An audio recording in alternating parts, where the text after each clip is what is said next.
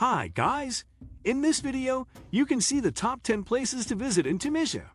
So before we get started, make sure to hit the like button and also subscribe to our channel. Often seen as simply a beach destination, Tunisia has a bucket full of surprising tourist attractions and things to do for those that venture off the sandy shores. There are alleyways of pastel-washed houses and crowded silk streets to explore in the cities, ancient ruins to discover out in the countryside, and the vast desert expanse of the Sahara to the south with its sweeping dunes, craggy mountains, and hidden palm tree-filled oases. Tunisia was Rome's breadbasket, and the cultural riches the Romans left behind are more than enough reason to visit.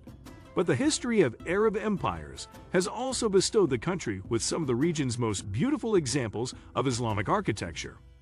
Discover where to go and what to see in this diverse country with our list of the top tourist attractions and places to visit.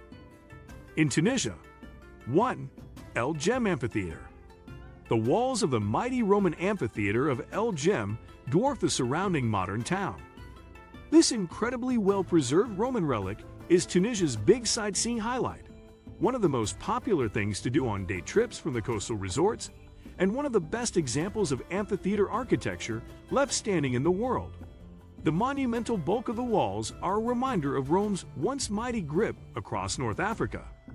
You can still walk the corridors under the arena, just like the gladiators did, or climb up to the top seating tiers and sit staring across the arena.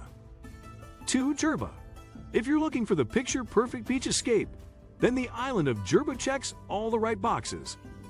The island town of Hammamet is the main point of interest off the beach, with an old town district that is a muddle of whitewashed houses. Hammamet's shopping is an attraction in itself, with plenty of handicraft vendors for browsing and haggling. Opportunities off the beach. But it's those sandy strips of shoreline out of town that are the island's most popular highlight. Pristine and trimmed by date palms, the beaches are relaxing. Get away from it all settings where summer daydreams are made. 3. Tunis Medina. Although Tunisia's capital is mostly visited to view the two major tourist attractions of Carthage and the Bardo Museum, the Medina district of central Tunis is well worth spending an extra night in the city for. The winding alleys of this old town neighborhood, with their souks, shopping streets, mosques and monuments, are fun to explore. Don't miss visiting the rooftop of the Umayyad-era olive tree mosque, the Medina's most famous landmark, while wandering the Medina, and make sure to seek out the clutch of small museums and restored dars, Medina mansions, hidden within narrow lanes. If you're short on time, Dar Hussein Palace is the top pick. 4. Douga.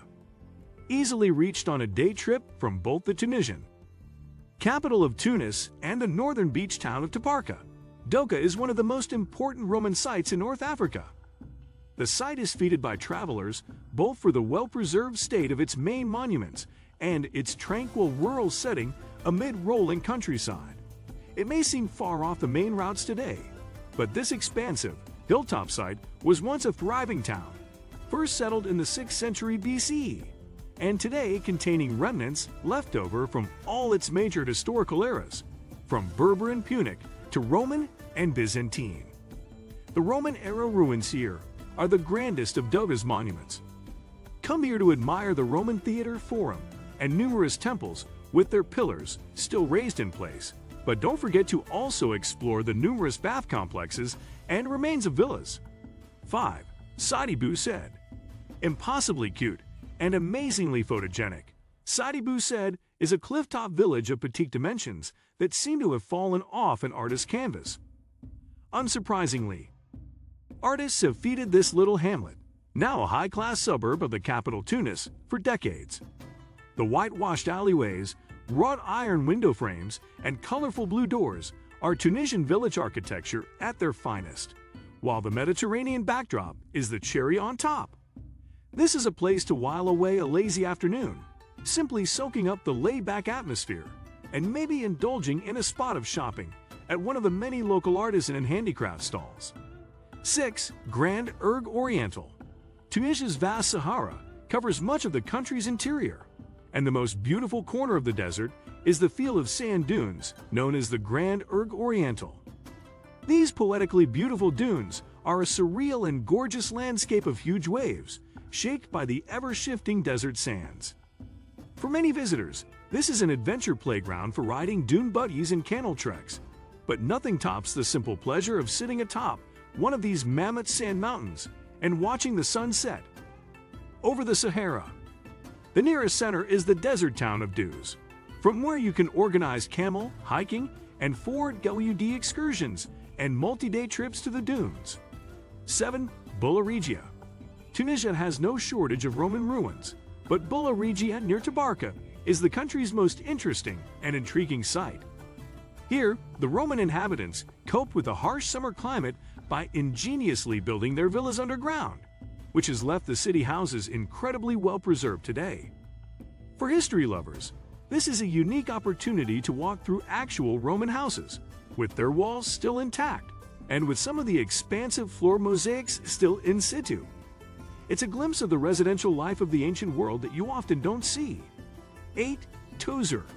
Tozeur is a desert oasis town, sitting in the country's southeast. For many visitors, it's a practical base for the tourist attractions of the Sahara, with the Chott el Djerid salt pans, sand dune vistas, and the oases of Tamirza and Chevaka, all within day-tripping distance from town. Tozeur town is an attraction within itself, though, rimmed by vast date palm gardens and home to an interesting Medina district, brimming with examples of the town's traditional decorative brick architecture. 9. Chott el Djerid. This sprawling salt pan, most easily reached on a day trip from the desert town of Tozeur, is a desolate and otherworldly scene that woes all who visit with its stark and brutal beauty. The scenery here depends on the season you visit. In summer, the moonscape surroundings of the Chott el Djerid are a storybook panorama brought to life, filled with shimmering mirages on the horizon and jigsaw puzzle pieces of blindingly white, cracked land underfoot. During winter, though, the basin partially fills with water, creating a bizarre lake amid the desolate surrounding desert plains. A sightseeing trip here proves that nature produces much weirder landscapes than you could ever imagine. 10. Hammamet. Hammamet is all about the beach.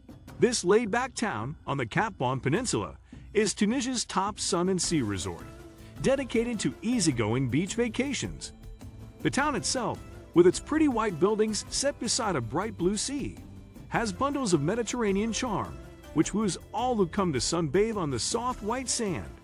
For many who come here, off-the-beach pursuits total up to nothing more strenuous than gentle strolls in the Medina, Old Town, and a spot of shopping in the restored Old Town souks.